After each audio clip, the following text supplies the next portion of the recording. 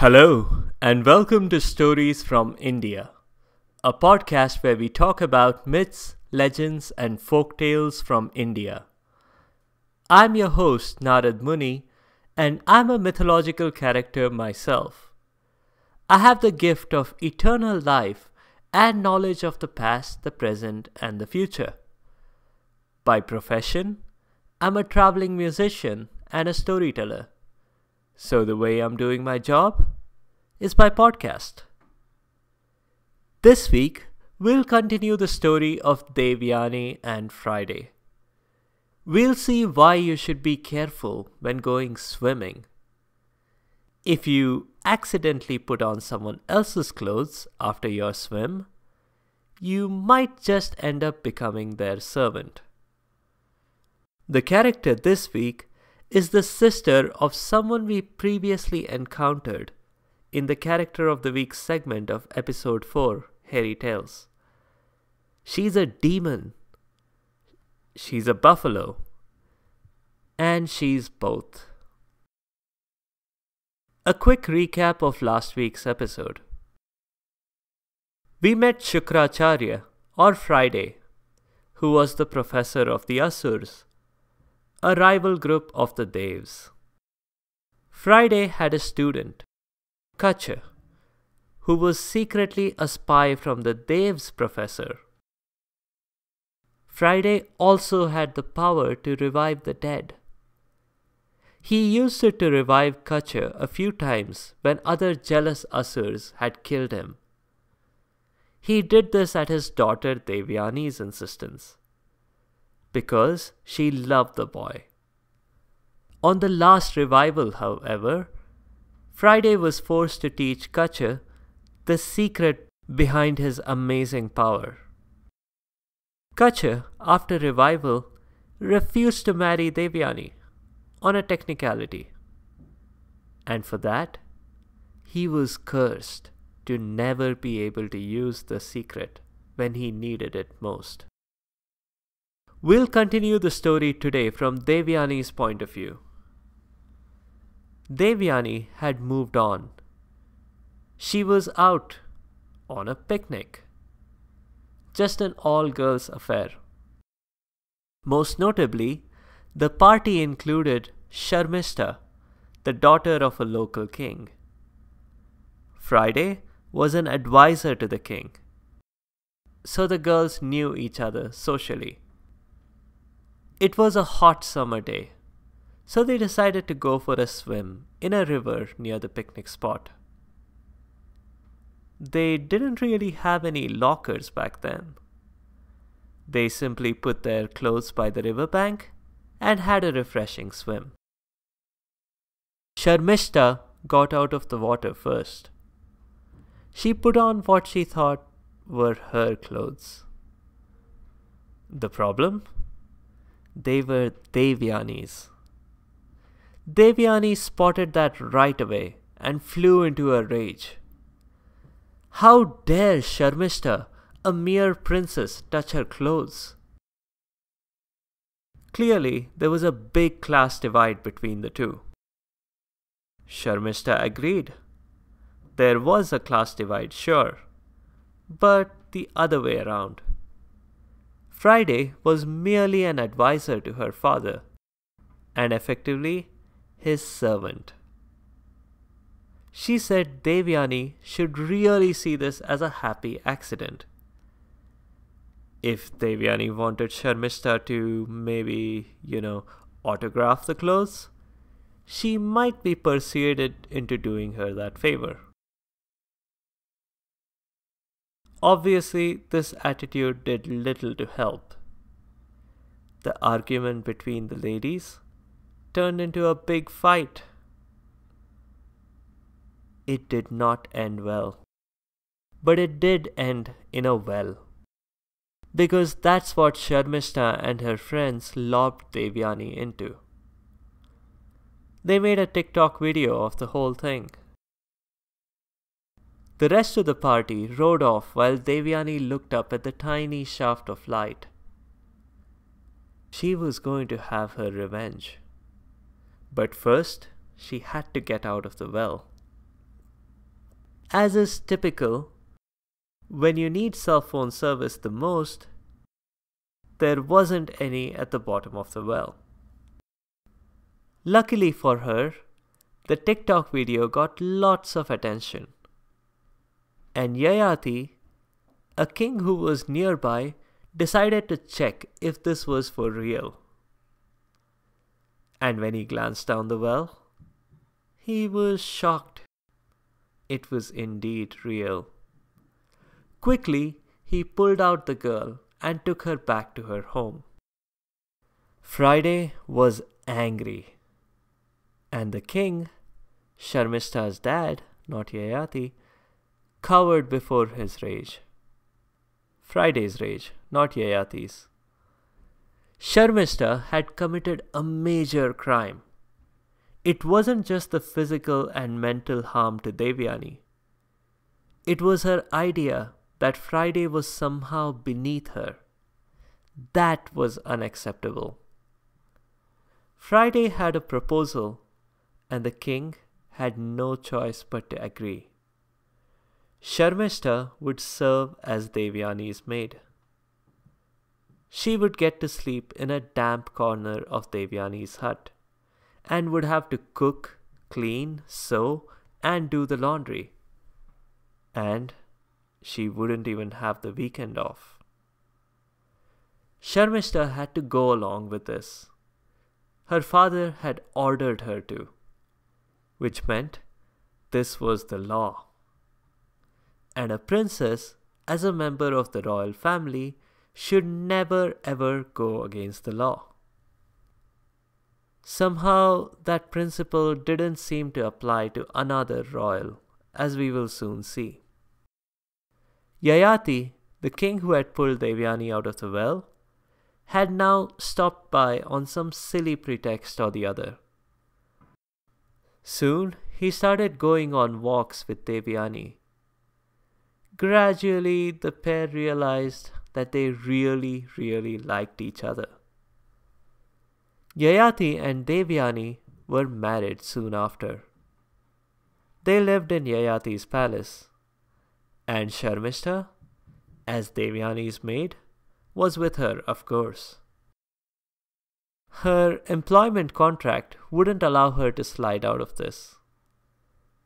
But at least, Friday had warned Yayati that Sharmishta was really a princess and also the daughter of his employer, even though she was temporarily functioning as a maid. She must not be ill-treated. Now that wedding bells had finally rung for Devayani, it seemed like she would have a chance to be happy, especially after her heartbreaking experience with Kacha from the previous episode. Time passed, and the happy couple welcomed 2 little boys. Unfortunately, her marriage hit the rocks. Devayani discovered that her husband Yayati had been unfaithful to her. And that too with Sharmishta, her maid. And what's more, he even had 3 sons with Sharmishta.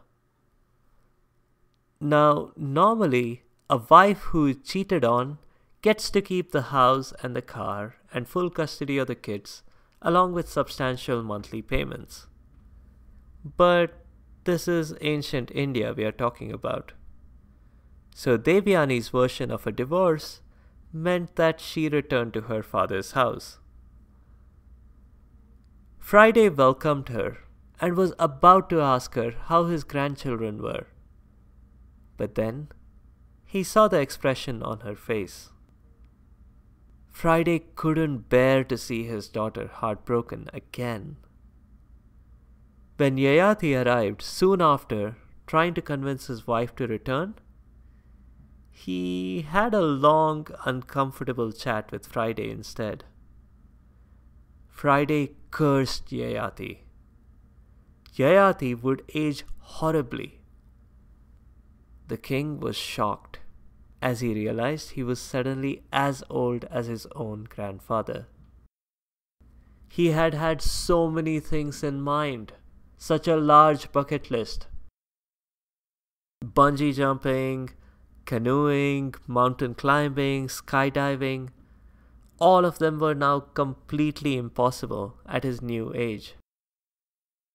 He had to get his youth back somehow. He pleaded with Friday until Friday finally put in a bit of a loophole. Yayati was allowed to swap his age with one of his children. Friday did that, despite the implication that there was a 40% chance one of Friday's grandsons would lose his youth. Yayati and Devayani reconciled. Maybe she pitied him in his old age. They returned to the palace. Yayati had 5 sons altogether with Devayani and Sharmishta. None of them agreed to swap their age with his, except for the youngest son, Puru. That's all it took. The moment Puru agreed, there was a flash of light, and he was suddenly old and Yayati was young. Puru was technically now the oldest, so he was made the king despite his inexperience. Yayati did start crossing off items on his bucket list, but it didn't take him long to change his mind. Now that he could think clearly, he didn't really want all those things. He went back to the palace and swapped ages again with Puru.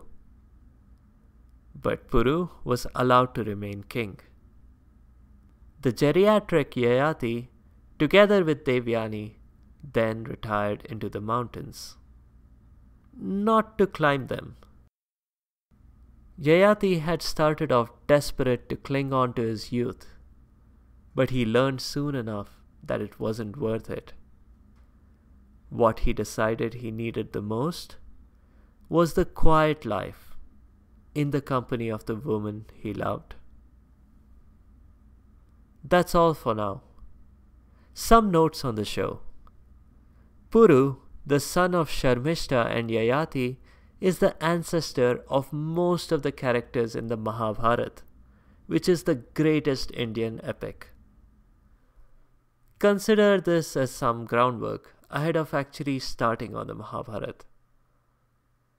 Yadu, who was Devayani and Yayati's son, was the ancestor, meanwhile, of Krishna, an avatar of Vishnu whom we have seen previously in episode 11, The Boy Who Lived, and also episode 13, Nurse Ratched and Umbrella Mountain, as well as with a few characters of the week.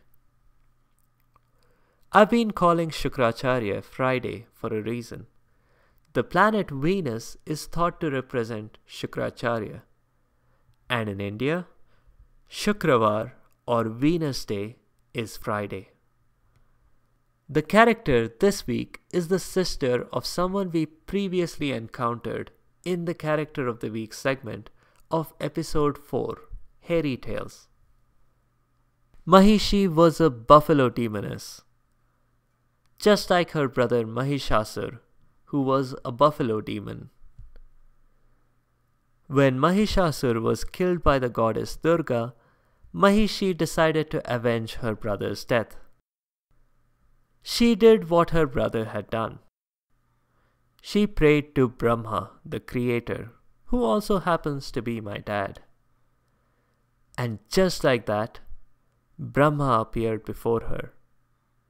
If you've been listening to this podcast, you'll know how eager my dad is to fulfill wishes. Mahishi asked for the usual. You know, super strength and shape-shifting combo deal.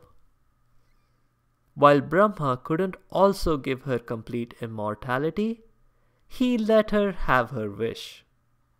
She could only be killed by a child whose biological parents were Shiva and Vishnu. Now, that seems impossible. But as it happens, Vishnu in his female avatar as Mohini and Shiva did have a child.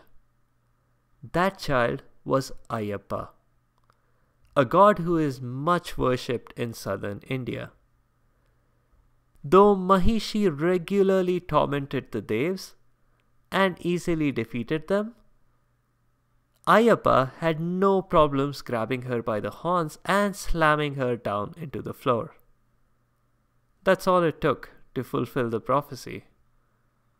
On a side note, Vishnu as Mohini as well as Shiva play a very crucial part in a huge experiment, the churning of the ocean. More on that in a future episode. That's all for this week. If you have comments or suggestions, please leave a comment or a review on the site sfipodcast.com or tweet at sfipodcast. You can also find me on Instagram and Facebook. Be sure to subscribe to the show to get notified automatically of new episodes. Thanks to all you listeners again for your continued support and your feedback. The music is from purpleplanet.com. That's purple-planet.com. Next week, we'll cover a couple of stories from the Panchatantra. One is about a little baby boy and his very unlikely animal sibling. The other introduces air travel to a tortoise. The cost of the entry ticket? He just has to keep his mouth closed. The character next week is a very colorful creature. It's a rainbow fish. I also like to think of it as the Elsa fish, for reasons that will be clear next week. I'll see you then.